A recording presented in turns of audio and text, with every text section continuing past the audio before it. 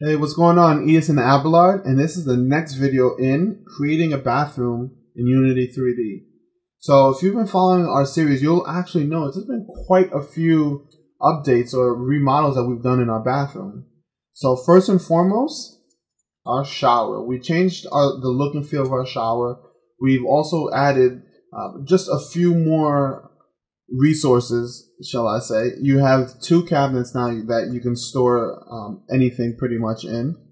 We have a tissue box, which you can see some nice detail in. We have a lotion bottle. We've also added just a little more life, added 3 paintings in here. All of these were actually painted by me in Painter, which occasionally I love going back to some of those older grown roots of just creating art for art's sake. And that's what all 3 of these pieces were. With this one being my most cherished, or my favorite one. It's an abstract painting, but if you look close enough, you can definitely see there's so much going. There's a lot of emotion within this painting, and definitely something that I'm definitely really happy about. Came out really nice. And actually, speaking of nice, this was actually put together in Substance Designer. So as you can see here, this is at 512. We can actually increase the quality, and this is one of those things about Substance Designer that I absolutely love. You can easily just change the quality without worrying about the size, the output, re-rendering anything. So you can just keep going up. I also have quite a few passes in here as well, but we'll leave this at 512 for now.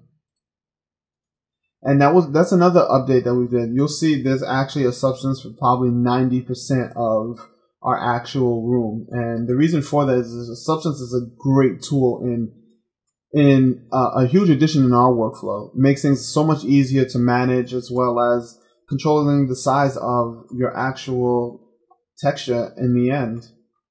So the tiles were done in Substance, both the floor, the actual room was done in Substance. Which is a huge benefit because, let me just, a quick plug for Substance. You'll see we actually have a main color here. We can, if we wanted to, we can change this to another color, a red maybe, a blue. So this is the power of Substance, and this is why I absolutely love Substance Designer. It just gives us that kind of flow. So let's go ahead and just put this back to a decent color. All right. So what we want to work on today really is we want to focus on this system. We want to focus on our sink system. And what we want to do is we want, for when you click on either the hot or the cold water, we want that to play an animation so we know that the faucet was turned. And then we want to see the actual particles come down. Now, part of these particles coming down is controlling them, which is a little more in depth, but I'll show you a sneak peek on how you can control particles really easily, just using, just as long as your code is set up for it. So let's take a look at this bad boy. So what you'll notice is I've already added the animations just to speed things up a little bit. We have the capsule collider because you need some kind of collider to be able to receive the mouse event. We have a script already in here, so pretty much we're set up. You click on the animation tab, and we have the hot water on, which simply goes from 0 to 35 in the z-axis, and we have the hot water, which is the inverse. So that's pretty much it. That's our setup, and we can just jump right into this now. So this is what our script looks like. Very simple. We have a public variable is running set to false, and because the water is not running. We have a private variable anim, which is just going to be a call to our animation. So I'm just going to set up anim is equal to this dot animation, and mouse down. What we want to do basically is we need to know you're either on or you're off. So we're going to just throw together a quick if statement. If we're not running, so is running is set to false, which it currently is, we want to play animation. on, else or otherwise, we want to play animation off. Now, we can throw this, which we will throw, some more things into the mix. So we're going to keep this here. And the reason for that is in a lot of these videos, you notice that I actually separate a lot of the functionality from the logic. And the reason for that is we want to sometimes be able to control the flow of information. And whether you're programming in Unity, JavaScript, Node.js, Corona with Lua, you want to be able to control the flow of information so that if we want two things to happen here, we can do it in here instead of having it in a separate location. So this play animation, we want to know what to play.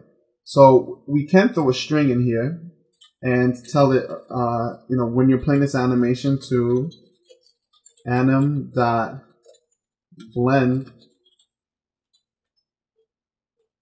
and we'll just say S. And this simply just does one thing and one thing only, controls our animation. So what we're going to do now is we're going to make our animation play anim, and we know this is going to be sync hot on and sync hot off. Then at the end of this, what we want to do is we don't want this to become a loop that never changes. So what we're going to do is at the end of all of this changing, we want to set this to the negative of what it currently is. And so basically what's happening here is I'm saying you clicked, so obviously you want to play the animation. Which animation do we play? We choose which one to play. And then afterwards, once everything's all said and done, flip it. And what that basically allows for is the next time you come and you click on our sync handle, it's going to then do the opposite. So in our case, it's going to turn it off. So we're just going to hit play real quick. Let this thing load up. Yeah. I know. You don't like that. Let's data type this to a string.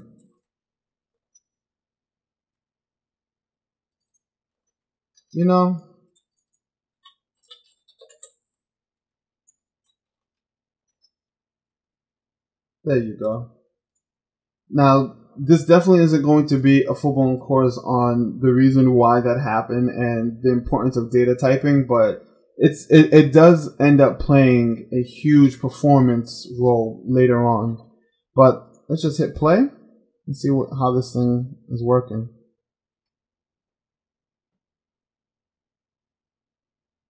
Now, sometimes this might take a lot longer to roll, and the reason for that is we have Substance Designer involved in this. So sometimes these substances take just a little bit of time to compile. But you can hear we still have the beautiful sounds in here, which I don't know if I showed you the pocket door, but we have our pocket door running. Well, there you go. So I just have to increase the collider on that bad boy. And we hit this, turns on and turns off. Real simple. Now you notice there was a little hiccup that was going on in here. And I left this on purpose. And the reason for that is our animation is just not running at the right clip, or it's not running the right clip at the right time, excuse me.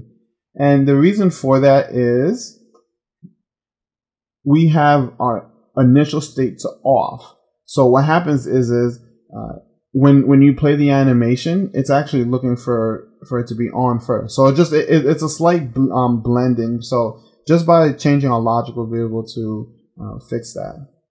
But here you go. Now you can see it importing our assets from Substance. This might take a little bit to do because I have quite a few of them in there. But this actually brings us to something else. You can see there's a little debugging going on over here. Actually, there's a lot of debugging going on.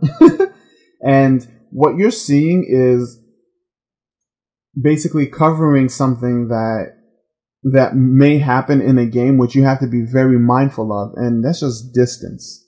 So what I'm going to show you now is the reason why I have that distance up. And when you come through this room, you'll notice that you can't click on the glass door and open it from here. You have to be within a certain distance to be able to do that. Well, it's not the same with this. As you can see, you can click on this from anywhere. So what we're going to need to do is to figure out what the distance is from the actual player to this object to see what is going on. Alright, so as you can see, our animation works, and that's all we want to cover for this video. And what we're going to do now in the next video is we're going to create our particle system. But what we're also going to really focus on is now doing more of a controlled system. And what's going to now happen is we want to control the particles, but we want to make sure that it's more of a triangle effect. And by triangle, I mean, if this turns on and this turns on, we need the water to flow a lot more than if it was just with one of them. So our particle system is really going to be, in this case, is going to be a nice controller for how things are going to flow. So, till the next video, Edithson, I'm out.